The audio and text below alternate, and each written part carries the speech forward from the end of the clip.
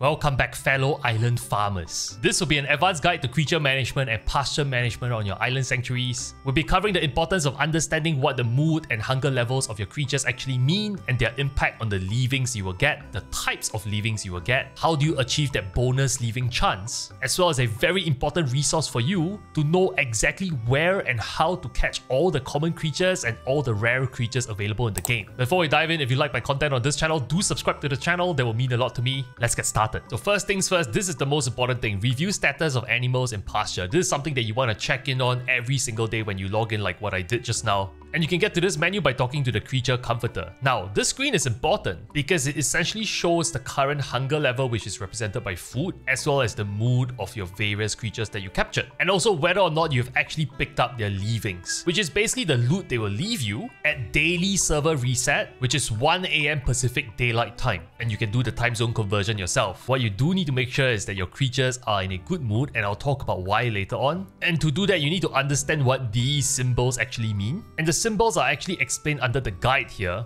under feeding animals, as you can see on screen. And you can scroll down all the way to the end of the page, and to the right column, it shows you the different levels of hunger that your creatures are currently facing, and on the left, the current mood of your creatures. Now, all this also relates to what you'll be feeding them. So if I open up my crafting log here by clicking on this crafting log on my index, under feed, you can see as of the moment I have 3 types of feed, and you can see all the way at the bottom of the tooltip, it actually explains what it improves the mood up to. Content for island sweet feed, chipper for island green feed, and gleeful for premium island green feed. So let's say your animal starts off as hostile and you feed it the island sweet feed. It will improve your creature's mood by 1 level, from hostile to unhappy. And then if you feed it island sweet feed again, it goes to content. Now remember, the tooltip here says that it only improves the mood up to content. So if you keep feeding your creature island sweet feed beyond content, it will not progress to chipper. That's when the island green feed come into play. But if you read the tooltip, you will see that it stresses pleasantly filling versus island sweet feed that says satisfactorily filling. And in reality, what is happening is that island green feed actually bumps up the mood by 2 levels instead of the 1 level of sweet feed.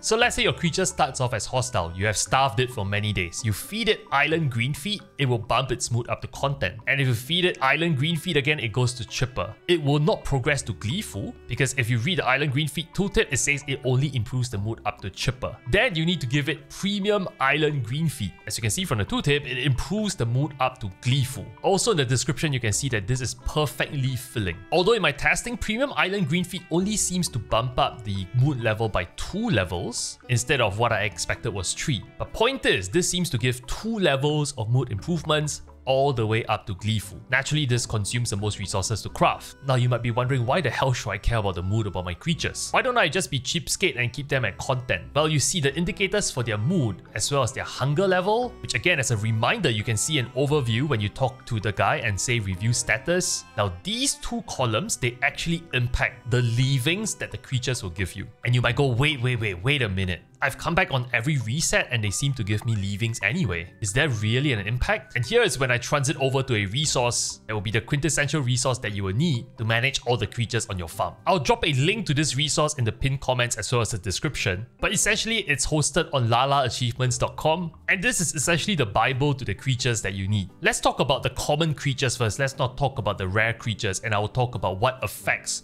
how the rare creatures spawn in a bit. But as the resource very appropriately pointed out, there are all these creatures that you see on screen here that are always available, meaning these are common creatures. For example, the lost lamb, oppo, etc, etc. Now what does the alphabet beside the name mean? In the case of S, it simply means that you need a small net to capture them. And as you level up your farm, you get access to bigger nets, in the case of medium nets, as well as the large nets. So for something like the wild dodo, you cannot use a small net to capture it, you need to use a medium net. The coordinates to the right of the name is basically the X and Y coordinate on your map, where to go to find that creature to capture. And to the right, you'll see a leavings table. And remember earlier I said it's important to take care of the mood and the hunger levels of your creatures? Here's the reason why. Amongst a pair of leavings that your creature will drop you, the first material to the left, it's always a guaranteed drop. However, the second material here, this is a bonus drop. And this seems to be chance-based, and I can't quite put my pulse on the chance, but it seems to have a positive correlation with the mood as well as the hunger level of the creature. So if you're all about maximizing the amount of drops you get from your creatures,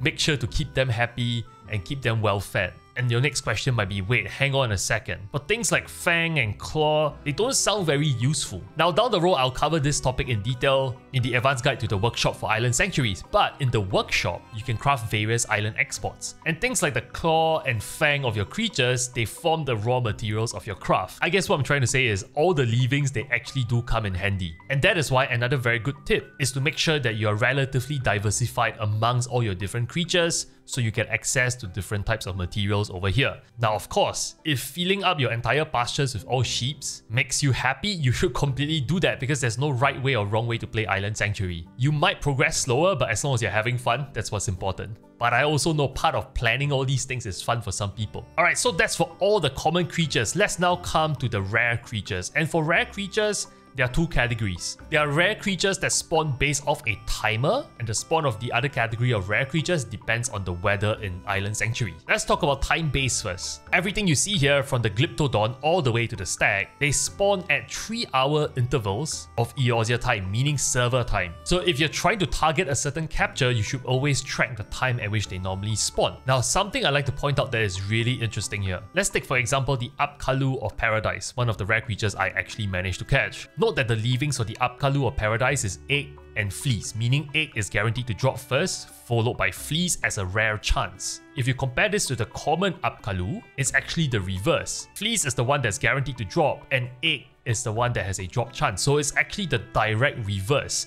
And this is why it's important to capture those rare creatures, because they also help you in getting those diversified materials going. So time-based rare creatures is relatively easy to understand. Let's talk about weather-based rare creatures. Now, like the term suggests, these rare creatures from Black Chocobo all the way to the Twinkle Fleece only spawns under certain weather conditions on Island Sanctuary, be it whether it's clear skies, fair skies, cloudy, raining, showers, or fog. The only caveat I'll make is that the Paisa requires you to have flying before you can actually head to the place to capture it. Again, the coordinates are here, 24, 28. You cannot access this part of Island Sanctuary until you hit level 10 and you unlock flying. Also note that some of the weather-based creatures, they also spawn at very specific timing as well. So on top of having the weather condition, they also spawn at specific times. So the Paisa, Gobiu, Beachcomb, Alligator, Twinkle Fleece, they need two criteria: the weather as well as the time slot in order for them to spawn. And now you might be thinking, oh man, that's just so much trouble to just keep track of all these things. Well, the website has you covered, and that's why I strongly recommend this site. They have this thing called a forecast, where based on the 𝐒𝐻𝐂𝐿 time, they will convert it to your local time based on wherever you are based in this world, and they will tell you at your local time what is likely to spawn. Now, I've actually tested this out myself, and it's relatively accurate. The only caveat I'll make is that if you are slow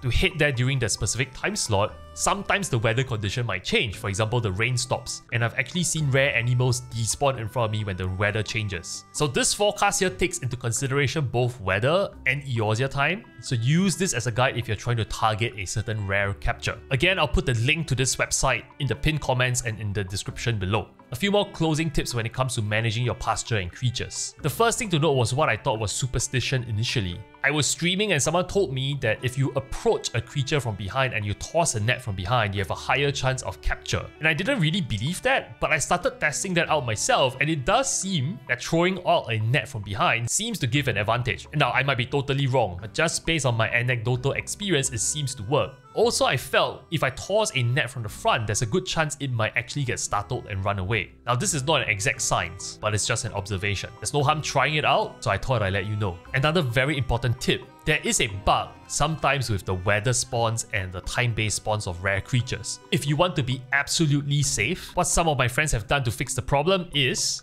just before the spawn time, you don't want to be on your island. You can be waiting at Morabi dry docks. And when the server timer hits the interval that you want where your rare spawn spawns, then you go to your island. In that case, you won't encounter this weird phasing bug where the creature doesn't spawn. Although I think this is a bug and Square Enix will probably fix it, but I thought I'd let you know anyway. One last thing to note, as you expand your pasture and you level up your island sanctuary, you will get to also expand the slots on your pasture. I currently have it at rank 2, so I have 10 slots. But if you max out your island sanctuary and go up to level 10, you can have up to 15 creatures, and you can essentially build a supply chain of materials. And just to kind of drive home what I said earlier, what I'm showing you on screen right now is essentially the raw materials tab that's required to craft certain things. from your workshop. As you can see, things like the fang is actually a raw material and is needed in crafting something like earrings. Now again, I wouldn't go into the very complicated details about like looking at your demand and supply chain and predicting which one is of the highest value to craft. I'll cover this down the road in my workshop advanced guide for Island Sanctuary. I'm only bringing this up to explain to you the importance of pasture management. And folks, that basically sums up my Island Sanctuary advanced guide for creatures and pasture management. This is one of many advanced guides I'll cover for Island Sanctuaries, and I'll cover all facets of it in due course. If you found this video helpful, do subscribe to my channel, that will mean a lot to me. There'll be more advanced guides being posted to this channel in due course. I stream from time to time on Twitch, feel free to swing by to say hello.